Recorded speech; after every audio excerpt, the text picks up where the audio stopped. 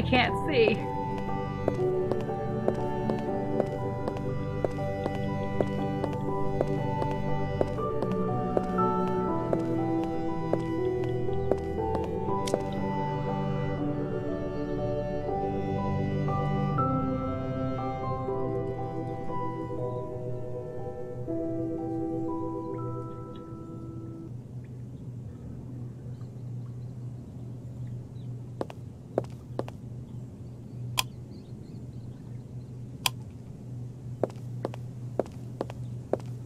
Well, it's not scary when you can't. Oh, there it is.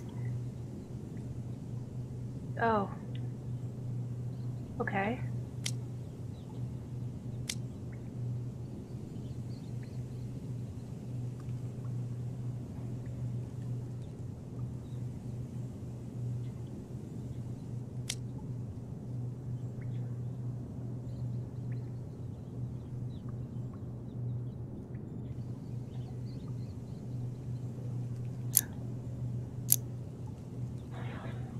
Oh dear, okay, oh,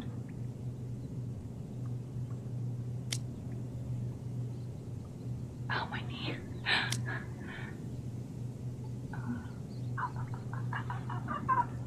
Okay.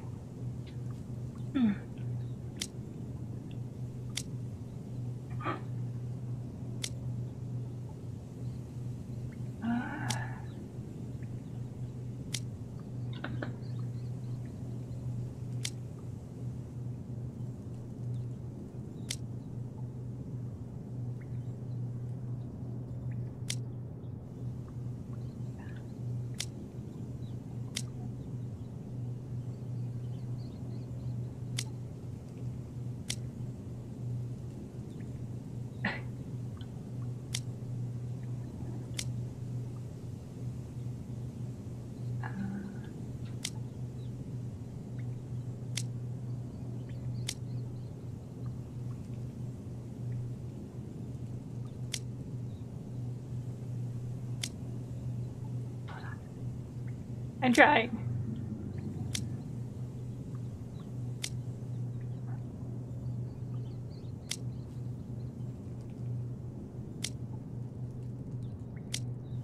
Got it, I think. Is that it, or is these two?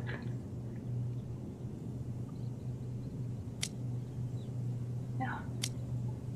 That's it, right? Yeah. Okay.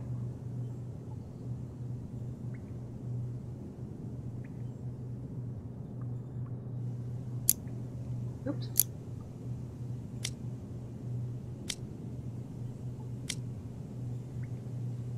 Hold on.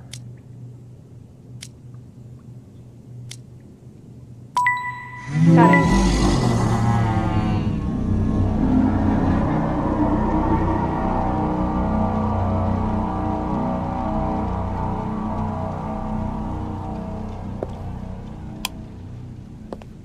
But now there's gonna be monsters, I think. That sounded ominous.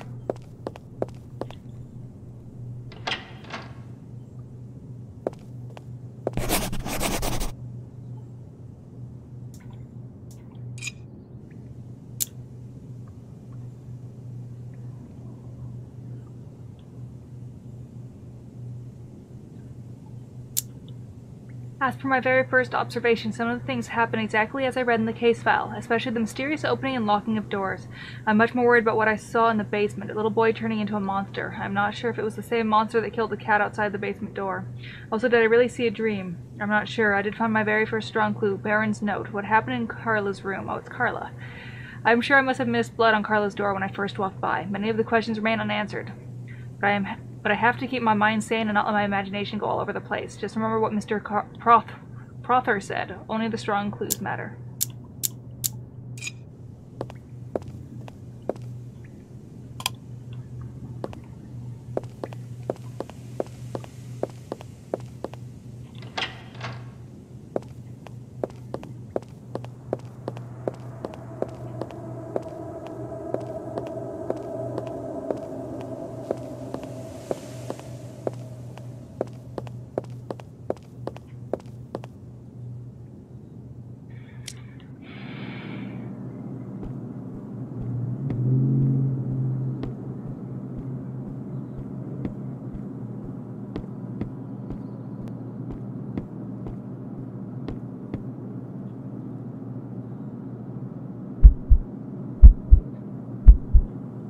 Definitely a hidey hole.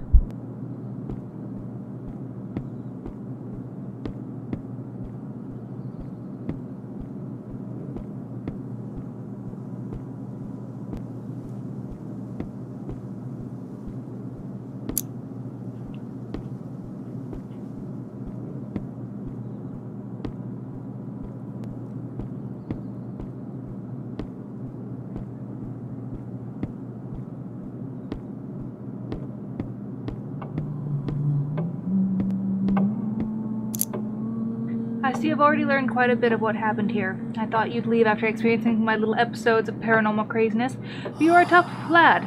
Don't think you will find me easily. I'm protected by my new loving family. They know you are here, and they are going to get rid of you like everyone else. For now, welcome to my home.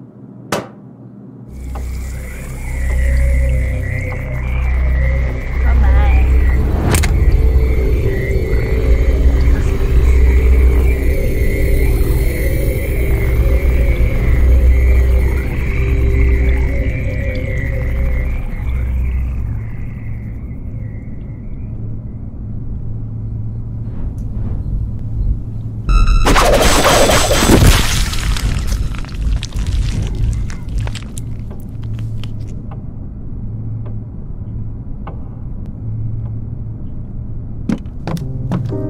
Maybe I don't want to go that way. Maybe apparently I'm going upstairs.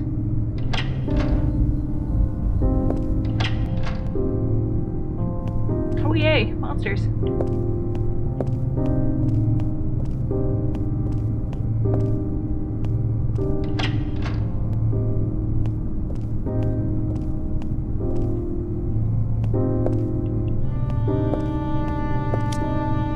Little house plant.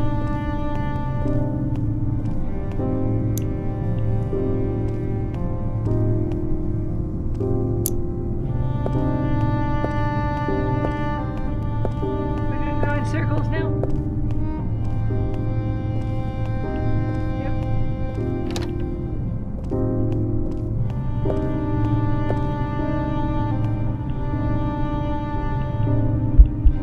Another hidey hole.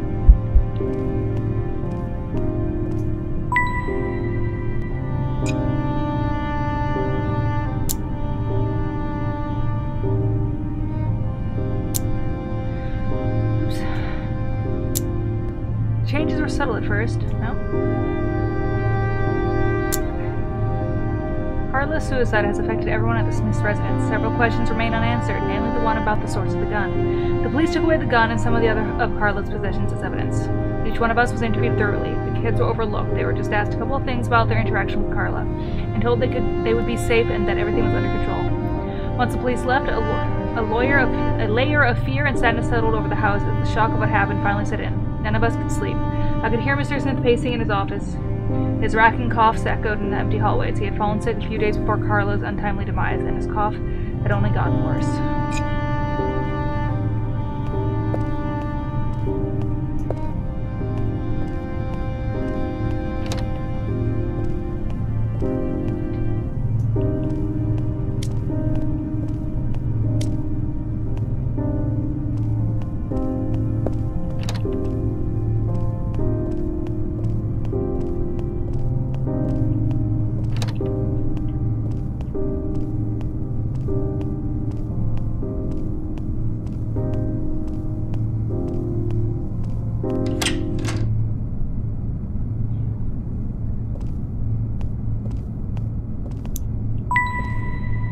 Music?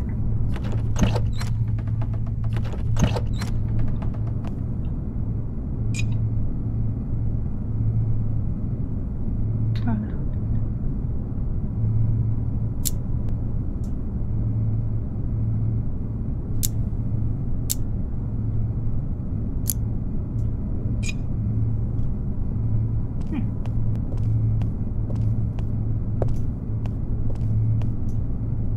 It's awfully chilly, this place. Locked. Our battery? No. How can a TV run when there's no electricity in this house?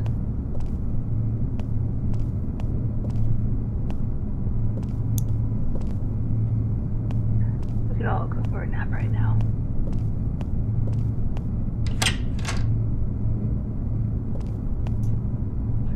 have these black circles around my eyes? What's happening to me? Well, you're tired. You admit you need a nap. When was this last? There's a soggy layer, like, note laying between the layer, blah, blah, blah, blah, blah. Note, Blaudry. Okay.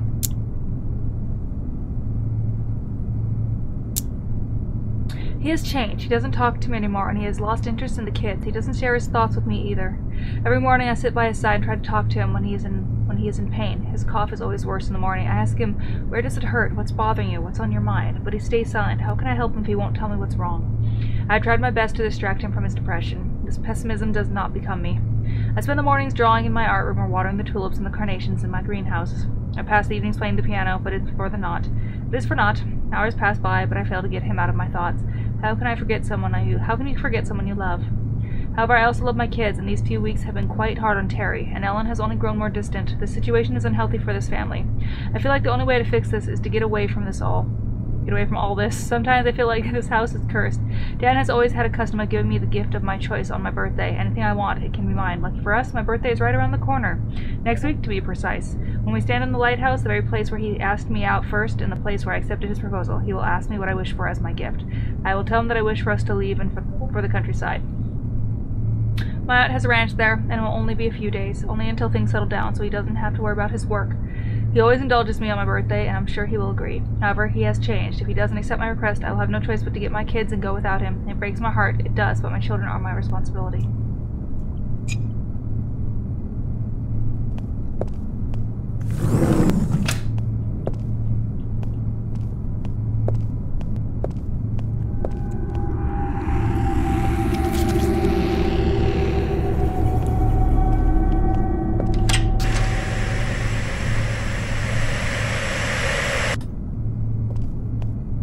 No one asked you.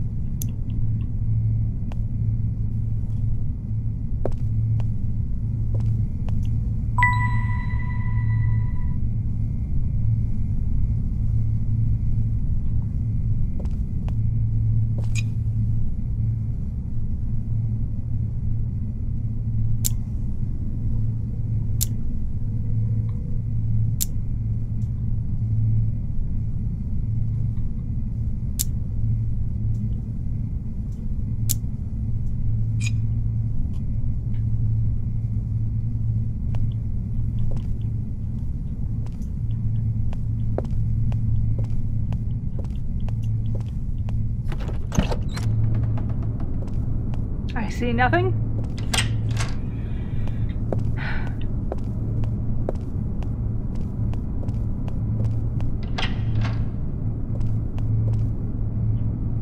Guess we're gonna have to try and go in the hole with the monster.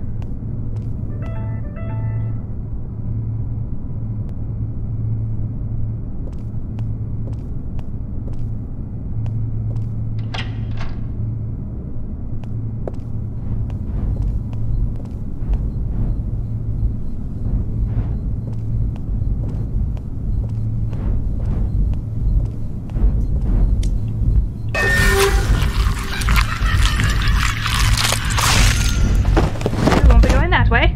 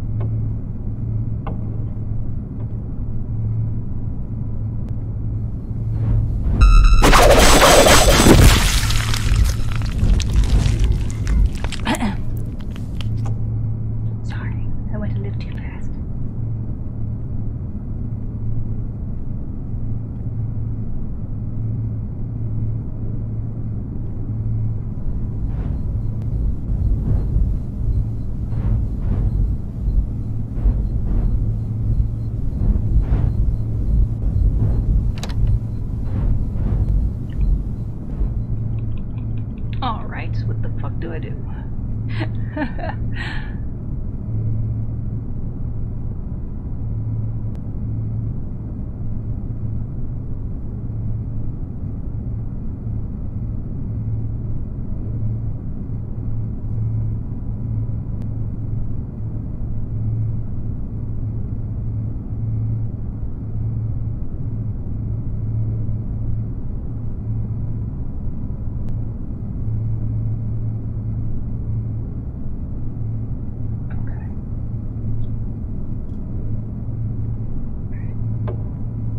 be able to see, but we'll do it anyway.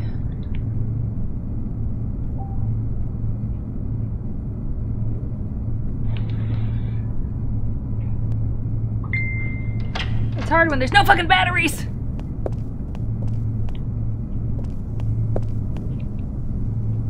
Okay, yeah, sure. Run out of energy right by the door. That's cool, bud. Okay.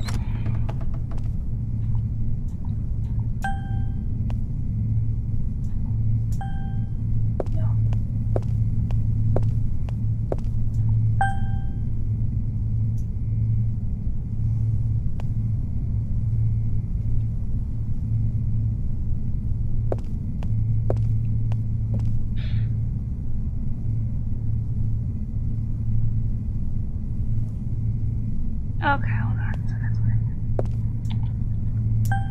Nope, not that.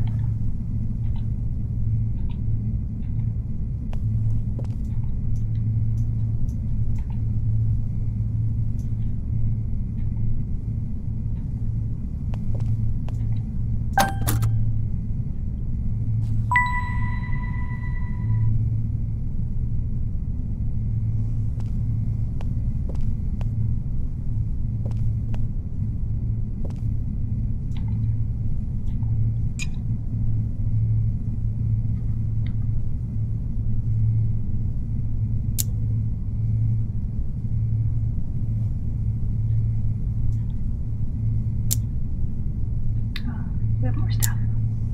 Age 9, Ellen was a very quiet child. She preferred drawing over playing with kids of her own age in the nearby park or the neighborhood. When Carla joined the family, she was asked to take the kids to the park to play and so that Ellen can open up to the other kids. Terry seemed to do well, but Ellen would sit around, not play with the kids, but rather observe the kids playing. Later, when Ellen would come home, she'd draw out whatever she saw that happened that day. The Smiths decided to have her rather stay at home. What? The Smiths decided they'd rather have her stay at home after they noticed some drawings of the little boy in black wearing a rabbit mask. Since then, she started to draw dark silhouettes, which usually scared the family in general. Mr. Smith, being a psychiatrist, wasn't really bothered, but kept a close eye on her behavior because he believed the drawings are usually the result of kids' imaginations and also because he didn't believe in things like ghosts and demons. Ellen didn't like to speak a lot, but she loved humming a lullaby in the house. Age 12, Terry was a sporty kid. He was very good in studies and a famous boy at school as well. He always wanted to become like his father and enjoyed talking to different people about their interests, and it would bring the conversation to an interest of his own, basketball, which he loved to play. He wasn't allowed to watch a lot of television, so his interests were developed in a healthy environment. Terry also liked to write stories and usually would do sports commentaries running around the house. On his 10th birthday, his parents gifted him a Walkman, and he was finally able to record his commentaries on an empty cassette to listen to them over and over again and share with his friends. Okay.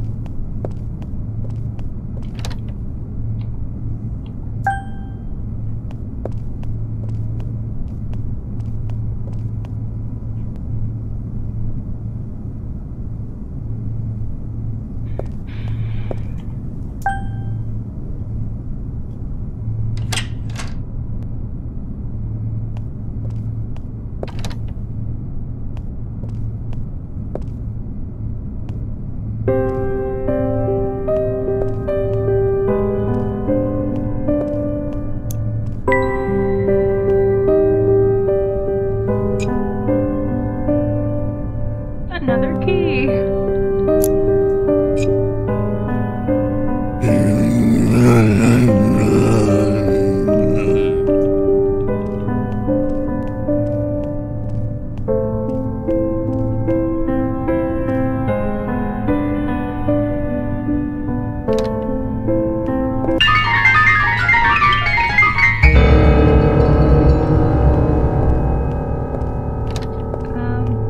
Okay.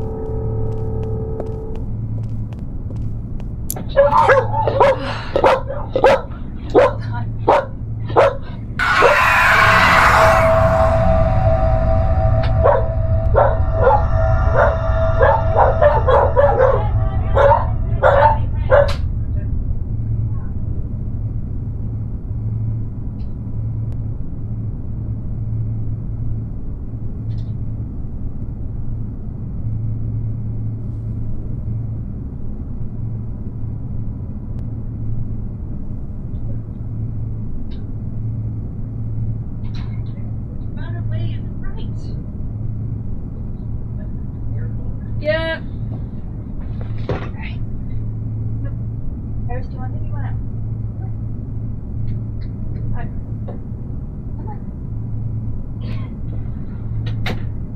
Okay, I missed what happened, but yeah, package. Okay. Oh, he's smoking again, sir. That's not good for your health. At least he stomps it out. There's nothing on it. Should I put something on it? Can I put, like...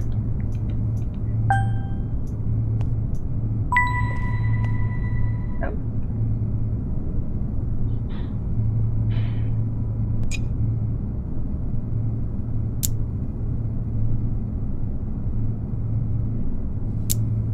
Page 31. Emily was known for her glowing smile and her kindness in the neighborhood of the White Hill. She was a very open-minded and successful painter. Her paintings had been showcased at different local and international galleries.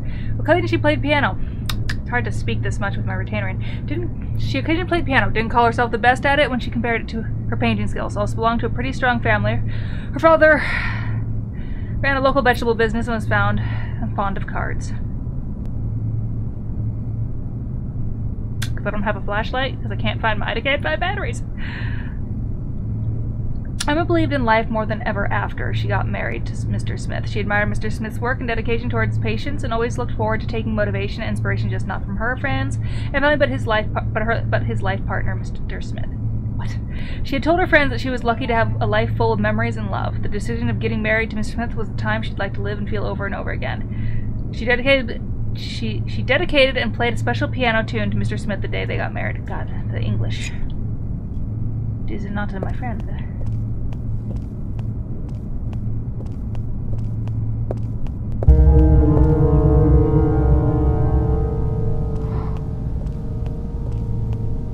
The rocking chair.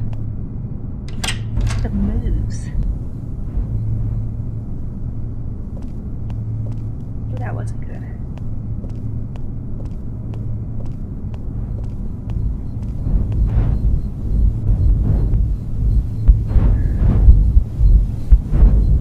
Knife throwing McGee. Iris, no.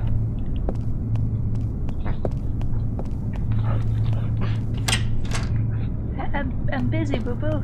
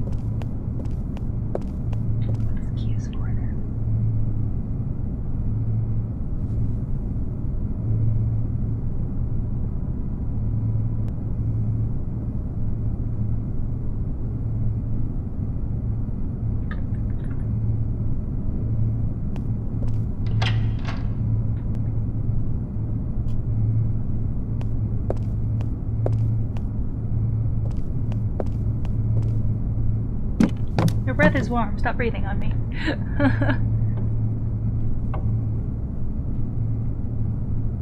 Well, lay down. Oops, sorry. Wait.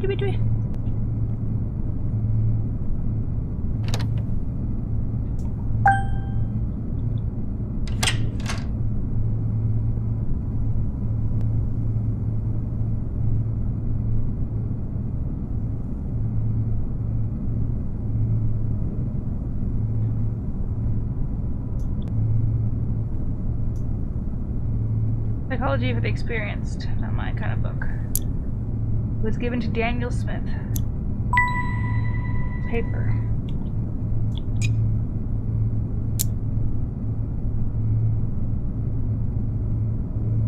Patient file, Juan Carlos Rodriguez. The very first file I received just mentioned his first name, Carlos. Since I was seeing many other patients at the time, I declined this case. I couldn't accept another patient without compromising the time I gave to all my patients, as it taking a case requires a lot of preparation and a good amount of time getting to know the patients. A couple of days passed and I received another patient's request, with the name Juan Carlos. As usual, I wrote back and told the patient that I was swamped with patients and that, if he wishes, I can put his name on the wait list. He would be notified as the time slots open up. Then on a fine Monday morning, I was having a cup of joe in my room and preparing some notes on my patient who'd be coming up to see me that day when Baron knocked on the office door. He came in and handed me the file. The third time, the patient name had Carlo Juan Rodriguez, his full name. I couldn't say no to Carlos anymore. He was desperately trying to reach me. Obviously, he was in a lot of pain and really needed help with something. His approach to me was surely unusual, but being a psychiatrist, I have met many different patients with a diverse set of situations and problems. I decided to make some time and start my sessions with Carlos as soon as possible. Baron took my acceptance letter and sent it to the same address from where the patient's request file came from. We got started the very next day. Pill jar, not sure if it was for the patient. For the patient, or it belonged to Mr. Smith himself. Always handy.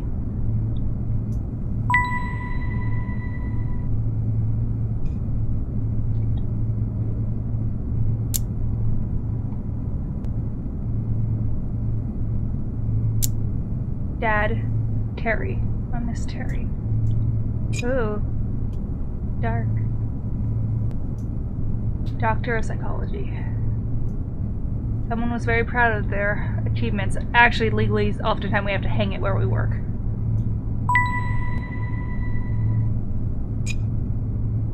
Got more music, I just can't look at it yet. The lever, I can fit it somewhere.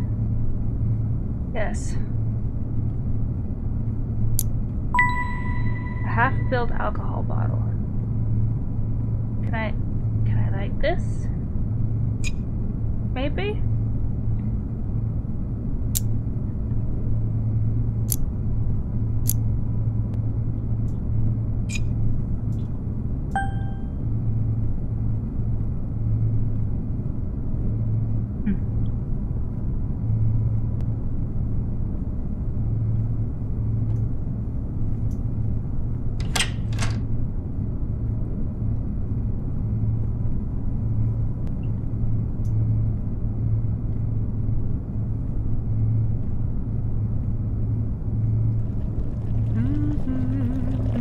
Wait, honey. Your favorite soup isn't ready yet.